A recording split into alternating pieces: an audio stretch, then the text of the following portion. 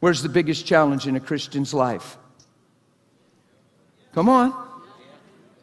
The thing just try to eat you up. You just muse on something all day and it's not producing life, and you'll still just muse there all day and you think you need prayer. No, you need to stop musing. And we believe if we're not feeling good, we're not doing good. No, if you're not believing good, you're not doing good. I can wake up and feel all kind of stupid things, man. It happens to everybody. Sometimes just a rampant thing just tries to grab you. Who's ever just got a wild thought? Who's ever just reminisced? Who's ever been free from something for a long time and all of a sudden it felt like you were living there? You don't need prayer. You need to have this truth so established in your life that when that thing comes, you smell it out and say, I am so separate from that. It's so not in my heart. That is not who I am. You have changed me, transformed me, and made me brand new. God, I thank you for a new day, and I thank you you're in me, and I thank you you're alive in me. We ought to be so aggressive and take these things by force. The devil comes, and we go, huh. Can you just pray for me? We've spent countless hours in the body of Christ, well-intentioned. I'm not putting anybody down. We're well-intentioned, but we've spent countless hours ministering to memories, flashbacks, dreams, impressions. It's not prayer issues. It's changed the way you think. It's put truth in there. So if you're driving to work and you remember this moment of promiscuity where you vowed you'd never be, and all of a sudden you found yourself there and you woke up in horror and weeping and tears and you cried and you repented, and it took you a while to even feel okay because you were so upset with yourself, and how did I end there, and I wanted to not go there, and how did I do? This is real to people. Their hearts are pure. They put on a little vow ring in their youth group, and now they're 17, 18, and it just goes too far, and then they're wearing their little ring, and they were sincere the whole time. They just got caught up in emotions and crossed the line, and then you finally work through that, and people minister to you, because you were broken, and a year later you're driving to work, and you picture that and remember that. That is not time to get grayed out. It doesn't mean you have a devil lurking in you. It doesn't mean you're not forgiven or not free because you remembered it. You don't need ministry. You need to just keep driving your car, keep your hands on the wheel, and say, Father, I thank you that I'm clean. Father, I so appreciate that you transformed my life. I thank you that I'll never be the same because of your goodness and your grace. God, I love you so much. Your love is life-changing. Yeah? And you just keep the hand on the wheel. Father, yeah.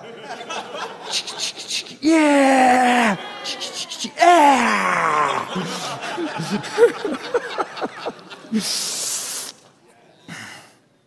I act this little thing out. I won't take the time today to do it, but I act this little thing out where the devil, he's coming to get somebody. I usually bring somebody up, put them on a chair and act, because it happens to us all the time.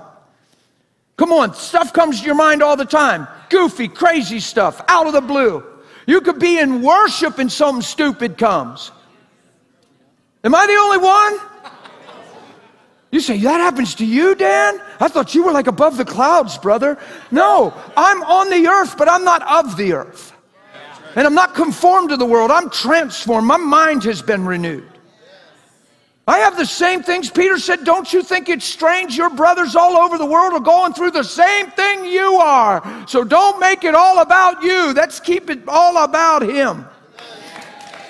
And how you feel and what you're going through, and I can't believe it, and how come the devil could come right in the middle of the presence of God and invade my mind? Is there something wrong with me? Is there something hiding in me? Am I not all the way delivered?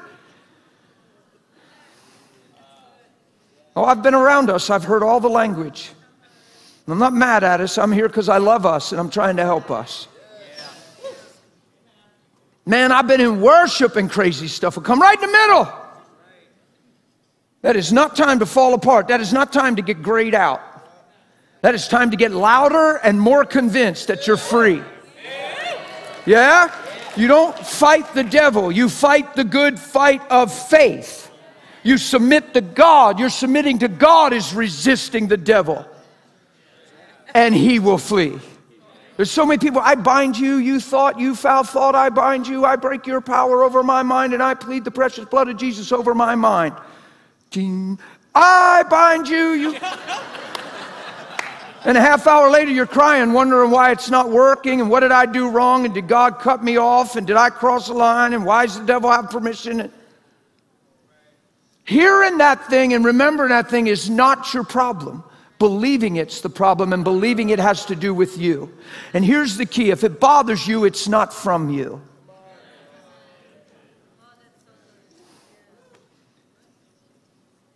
Man, I was in a worship service. I was teaching us a supernatural school, they called it. And I'm supposed to teach on giftings and things. And I'm standing there with the mic, and the worship got really ridiculously, amazingly good.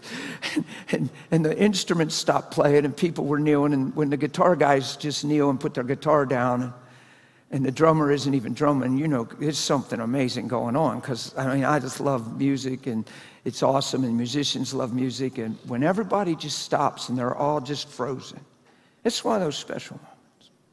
And there was this one little girl, she could just barely reach the keys. She was down on her knees, and she's going.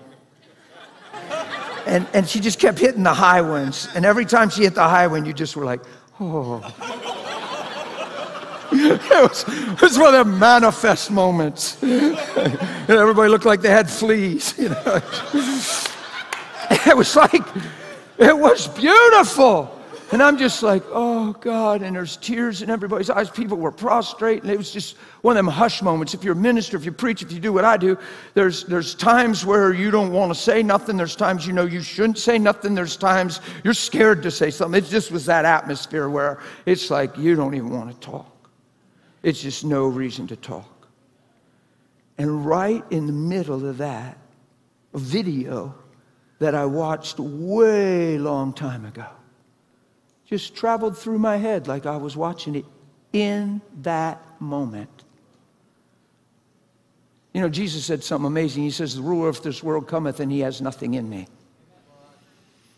We ought to go after that and live that way. I'll tell you what he works with, self-centeredness.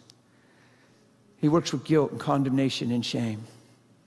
He works with unbelief. He tries to get your eyes off of truth and get you to believe you're still the person that you thought you were or used to be. He tries to get you to live in the past so you can never walk in your present.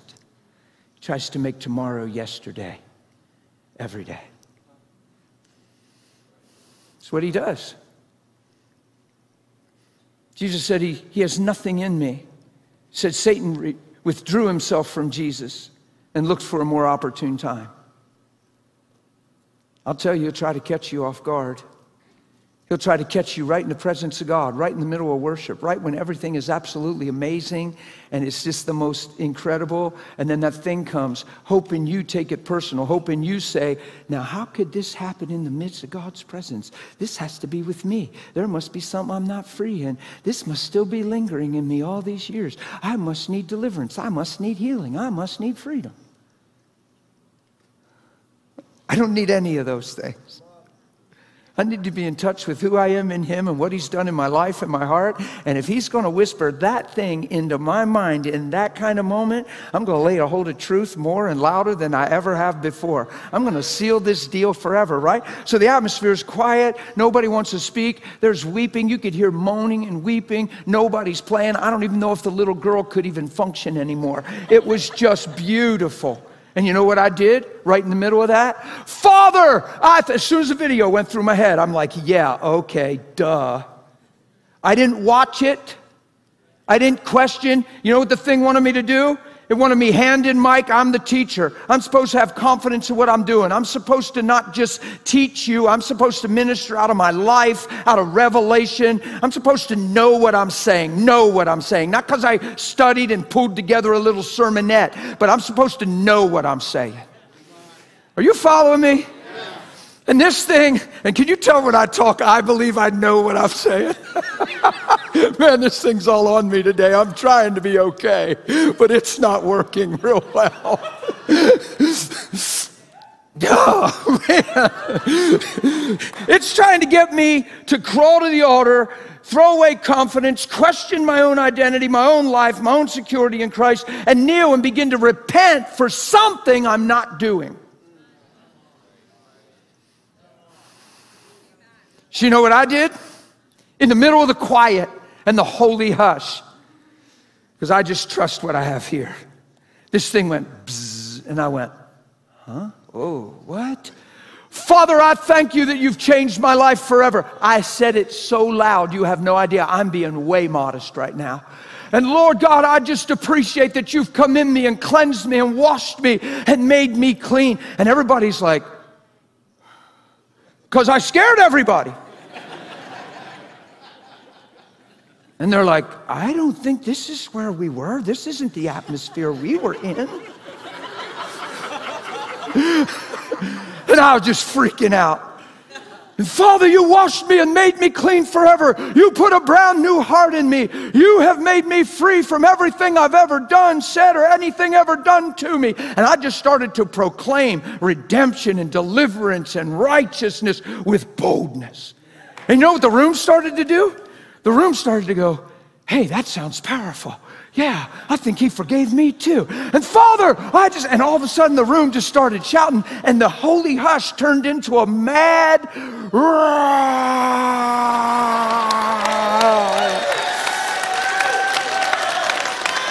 And it all started because of a video that tracked through my head from the realm of darkness.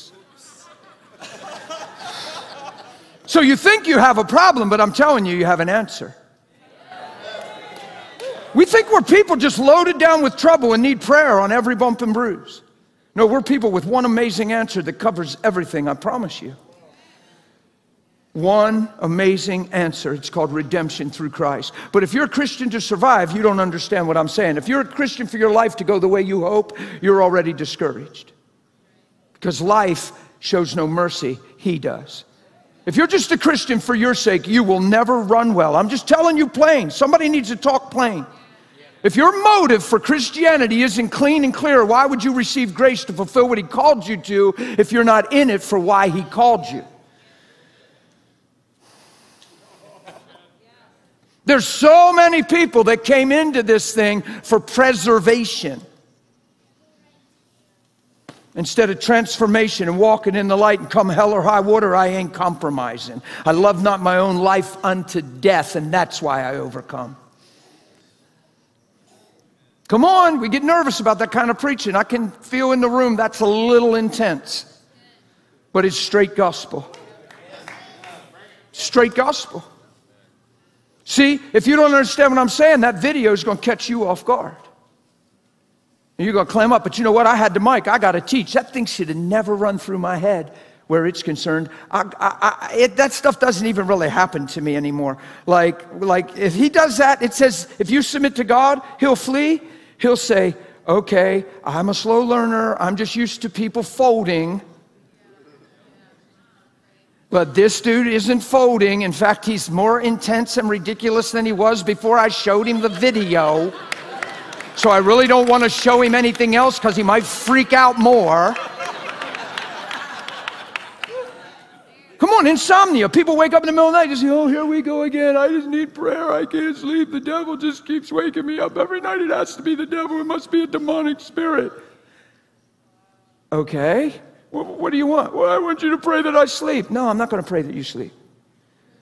If he wakes you up tonight, sit up in your bed and say, Father, I so appreciate you waking me up. God, if you woke me up, your grace will keep me all day long. I know my schedule and you know my schedule. Lord, where do you want to pray? What corner of the earth do you want to touch? Let's intercede. You know what I mean? Yeah?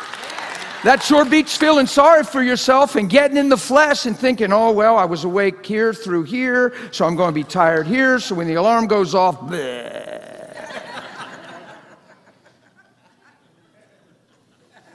I'll guarantee you, if the devil's waking you up and every night he wakes you up, you sit up and commune with God, fellowship with God, and intercede for someone, he'll stop waking you up. Because if you keep your mind on Jesus, you'll walk in grace through the day, and it won't be like you were up for 4 hours in the middle of the night. You'll be fresh, and it'll be amazing. Yeah? We just got to learn how to fight the good fight of faith and stop living by feelings. Yeah?